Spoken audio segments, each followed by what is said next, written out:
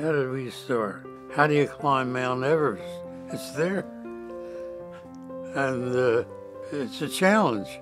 Originally, they were being treated by being sent to an institution, separate from the family, and often they got lost there. We had to develop our methods of education. No one seemed to know what it was. I remember our first check went to the Center for Autistic Children.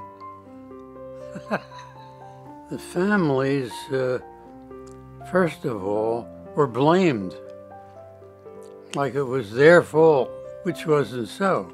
We had to overcome the defensive position that they were in, and then gradually we got supporters. Then, having done that, we had to decide how do we best approach the child in his family, in his environment. And by doing that, we ended up getting the neighborhood and the extended family all interested and busy. From there, we had to decide how we were going to approach it. And what made sense was to, first of all, identify where the children were really functioning at and join them at that level. And when we did that, we found out that the children would respond.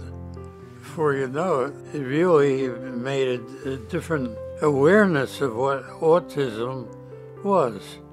What we did was just work with what we had and accepted that was developing. And it did. You had to have one foot in reality and one foot in kind of fantasy and wish. The word work, hard work, oh, it was good.